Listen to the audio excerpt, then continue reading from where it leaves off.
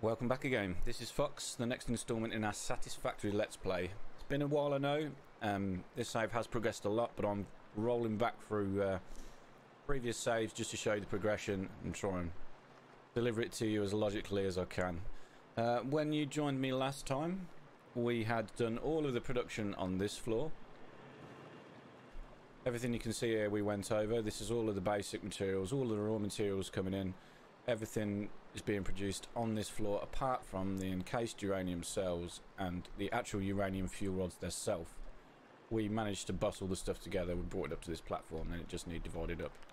So these four items here are going to the cased uranium cells. We've got 1, 2, 3, 4 lines. We've got sulfur, uranium, silica and quick wire. Now if you know me, you know I like to divide things by 9, mainly because I've got 9 different platforms up here, each which are going to have 3 nuclear reactors on each. So each one of these manufacturers, actually each one of these manufacturers over here, is going to be producing enough uranium fuel rods for 1 row of 3 nuclear reactors. So I've got 9 encased uranium, 9, what are these, are plutonium uranium cells, encased uranium cells. So I've got 9 manufacturers making their encased uranium cells. I have simply just fed them underneath. Everything is balanced, so each line comes down to the middle, gets split 3 ways to each group of 3 manufacturers, and then you'll see gets split again. So the center one goes into the middle manufacturer, goes left, right. So we've got 3 groups of 3 here in effect. The belt gets divided by 3 twice. So 1 time to divide it by the 3 groups of 3. So 1, 2, 3. And then 1 again to feed the actual manufacturers in each group of 3. Real straightforward. I'm going to repeat this throughout the save. People in my Discord always asking me the best way to deal with things. Doing big manifolds and stuff. Anytime you can divide it by a multiple of 3, do it. Or even 6 or 12. I mean, they're ultimately all multiples of 3. Anytime you can divide it by 3, just do it. I mean, all of these manufacturers are overclocked ever so slightly. You can see they're overclocked to 103.7%, making me 20.74 encased uranium cells a minute. Now this is exactly what each one of these manufacturers over here making the uranium cells needs. 20.667 this says. This says 20.74, so we will have a tiny backlog.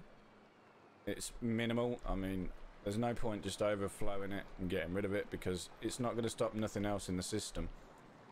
These are using deuterium, silica, uranium and sulfur.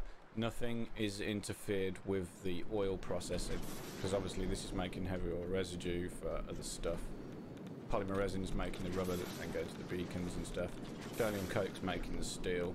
So this is the only thing that could cause problem if this was to back up, but it won't.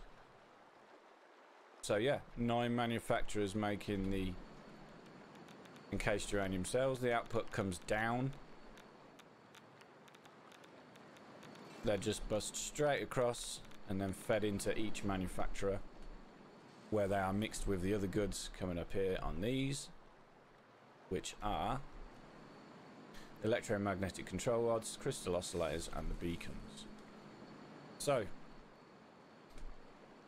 as you can see, the pipes in the background, we'll go over that in a bit. My main problem then was trying to get this to the top, and each individual manufacturer, as I say, is feeding a row of 3 nuclear power plants. So I simply belted it all the way up to the top. You can see this one is full. This one is full. That's because these aren't connected up yet. So the outputs from these manufacturers each come in to one of the sides. It's just simply belted, nothing fancy. It doesn't look brilliant, but the belts have just been snaked across each to one of these outputs on these walls. This wall is dead in line with one of the platforms above, which then goes to 3 nuclear reactors. So belts come up all the way up inside this nonagon. You can see I've simply just used lifts. Step the lift out, step it back in, comes up through the floor, And then they are simply just getting split again, groups of 3. Couldn't be simpler. So the middle one goes there from, this is just a standard splitter. So then the middle one goes down, 2 sides come out, each one is feeding its own manufacturer. Yeah, it was really straightforward to do this. I'll literally just plop a splitter like that. Got the output.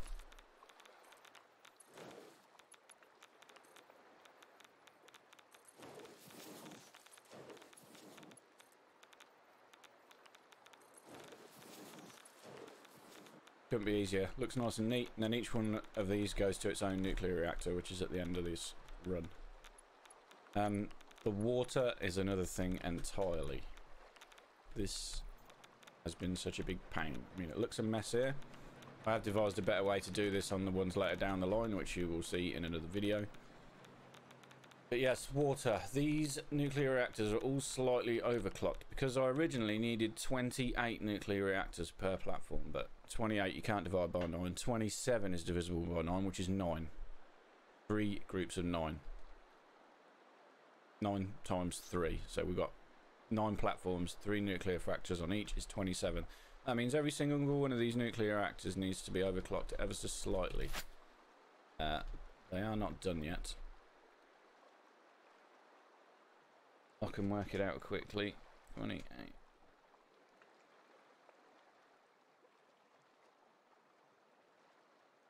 It's 103.71.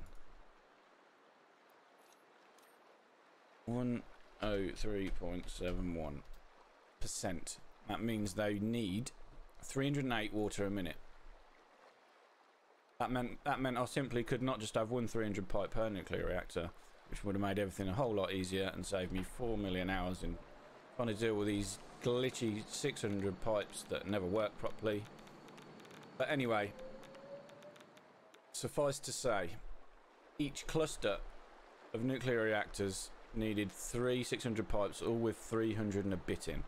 Now, just to make sure I've got enough water and they weren't running on dribs and drabs, I've got 4 extractors all overclocked to full, so these are all producing 300 a minute. So I'm producing 1200 M3 a minute, where I only need something like 600 and 910. But they don't stall if you give them more water. It's always better to have more water than not enough. So just for ease of it, I've got 4 extractors all outputting the max amount, and then they're just blended into 3 pipes. You can see this is the pipe that's splitting in 3. So this one goes to the left pipe. This one goes to the middle pipe. This one isn't connected as of yet.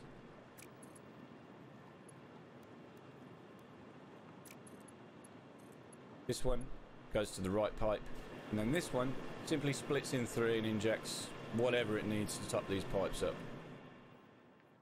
So all of these pipes, it shows them running at full because not all of the nuclear reactors are running at the end, but suffice to say, this would need 1800 water for these all to be at full. I'm only outputting 12, so they run at about 400 M3 each. So yeah, then I had to work out a cunning way to get them all to the top. Now, I'm going to fast forward a bit and show you what this looks like when it's all done, but I need 9 groups of these, so you can imagine what it's going to look like. 9 groups of these extractors running out backwards. Excuse me. 9 groups of these extractors running out backwards takes up a lot of space, and there's a lot of pipes. This is all the pipes we're going to need, but obviously I need all the extractors, all of these pumps, all this fandangling and messing around with the pipes to get them up here, and then they all need pumps at varying different intervals to get them to the top.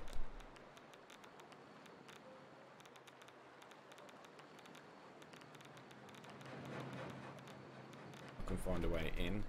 You can see they come in, they come up, and then I have had, don't ask me why, but I have had to put pumps on here in a future video.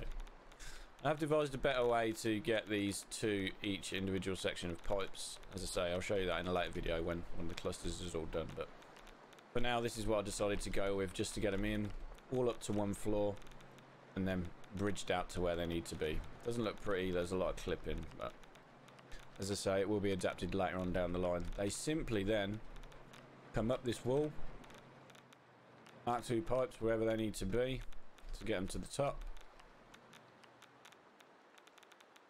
Following the same line as the belts.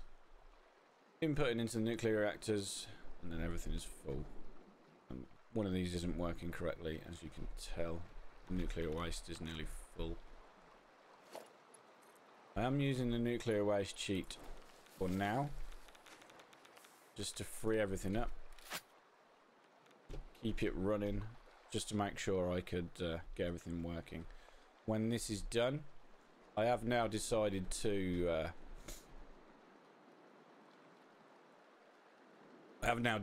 process all of the nuclear waste individually for each structure. I was going to bus all the nuclear waste together, build it in a huge factory over there, but the numbers were horrible.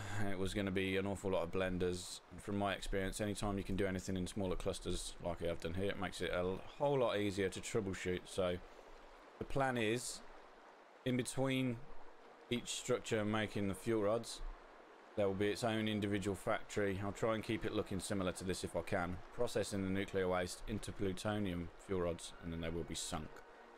So each platform will have its own factory next to it, and these spaces getting rid of the waste. That is my ultimate plan, to have all the nuclear reactors possible from the uranium on the planet, and then zero waste. So that is the initial plan. This looks pretty cool though. I'm going to skip forward now. I'm just going to pause this, jump forward, show you what one of these, well, I think I've completed 2 of these now, show you what these look like when they're all done, and yeah, we'll see you in a second. And we're back. Big difference in the skyline. I have used area actions to copy and paste the manufacturers and everything all the way across the board, so every single one of these structures has now got all of the machines ready to make the fuel rods. All of the nuclear reactors are in place. 2 of these structures are done and complete, as you can see, with the fumes coming out. Area actions is brilliant for this. It saves you a crazy amount of time. As I said before, I will be doing a full series on area actions if it's a mod you're interested in using. For these massive projects, it saves you hundreds of hours. The only, well, it's not a downfall because, well, it is a downfall. It doesn't enable you to copy and paste all of the belts and the pipe works and the power. It's literally just foundations and machines. So just the basic layout of everything of here. I've then got to go in and belt everything up. Excuse me. I've then got to go in and belt everything up. Yeah, give it all power, do all of the pipe work, get it all connected. But this is what it looks like when it's done. I am undecided as to what I'm going to do in regards to wrapping this part of the factory, but here's all the water. Those clusters of water extractors that I've shown you in the previous part are all under here. All set up exactly the same. It was getting too big to have all 9 running this way, so I've got 7 coming out from the factory horizontally, and then the last 2 I put on the sides just so you can see what's going on, so you can see a bit of the pipe work and get the idea what's going on. I think it looks pretty cool. There's no real neat way to do this pipe work. Very finicky to get these flowing right. This cross section here has to be exactly there for all of the head lifts on these machines to work together and get it up to these pumps. If it's higher, it doesn't work. If it's lower, it doesn't work. Don't ask me why. It's how these crazy pipes and the fluid mechanics work in this game, but there's a very fine line between getting this set up to actually pump the water up to this height, or having to have an extra pump at the outset of every machine, which I really did not want. So yes, all of the water comes up, fed into this water bus system, up into the central column that I showed you before. This is still a mess. I still haven't readopted the advised system I spoke to you about earlier. This one is for the waste. This is going to bring this all down. You'll see that in a minute. Excuse me.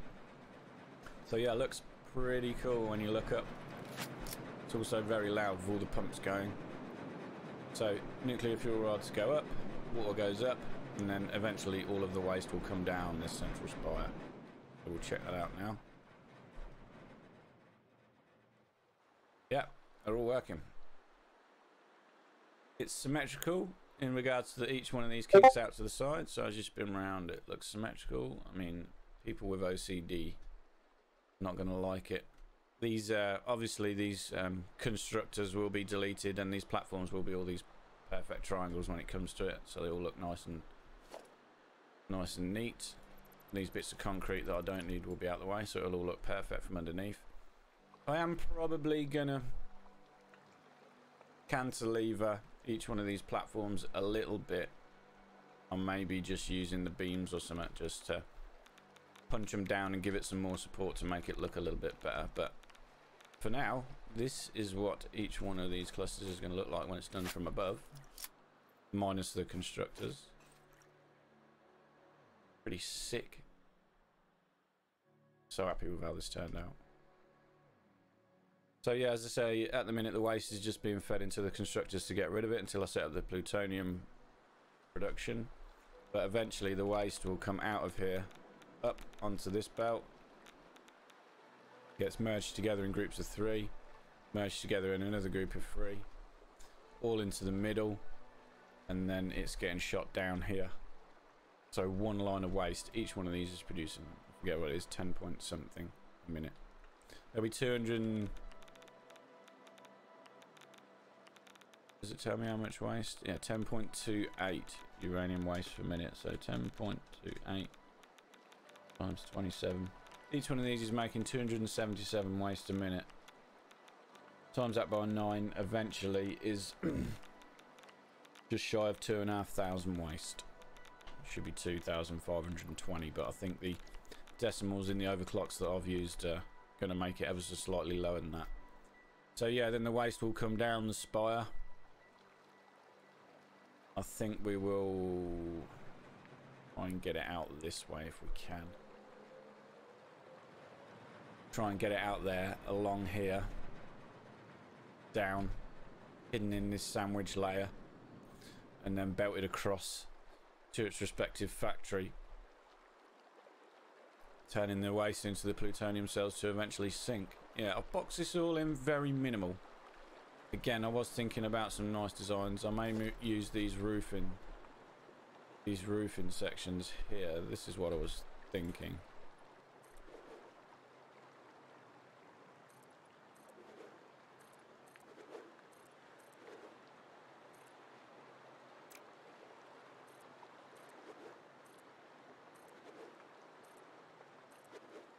Just to give it a similar feel to this section up here, the 3 roofs, bit of continuity.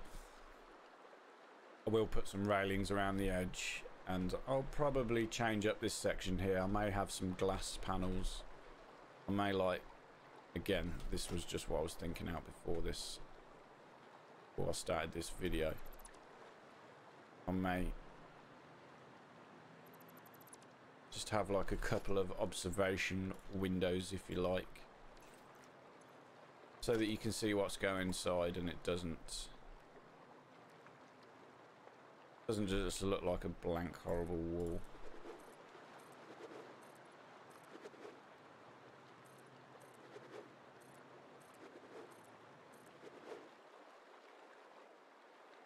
Give it a nice little bit of texture, bit of difference. Again, I'll probably do something with these edges just to change it up a bit. Maybe use the different wall frame. Maybe use the concrete wall that I've been using.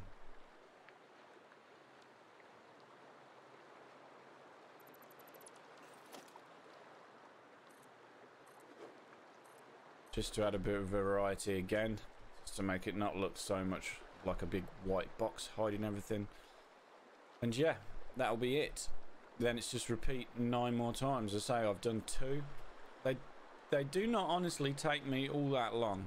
It's probably 15 hours in total, maybe 20 hours in total. So I mean, it is a long time, but if I was playing this every evening for 2 or 3 hours, I could probably complete one of these a week. Now it's going to take me a bit longer than that because I'm working along with my anode project as well, but I am moving very soon. I know I keep saying it, they keep putting it off, but definitely by the end of this month I will be in my new house and I will be able to stream. So I'll still do these little recap videos for people that are not able to catch me on Twitch, so they know the progress of each one of my games, like my Anno and Satisfactory. But anytime I'm working pretty much on this project or the anode project, I will be streaming it. So you can hop over there, hang out with me, ask any questions that you want. But for now, that's going to be it. I will quickly talk about the bringing in of the goods for the plutonium.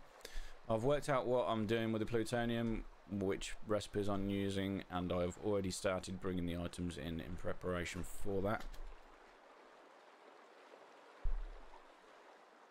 Same method, I'm just stacking it all on this giant bus. This will all be belted in and I'll make this look cool at the end. So I've already got in the iron ore, the copper and the quartz that I needed for this.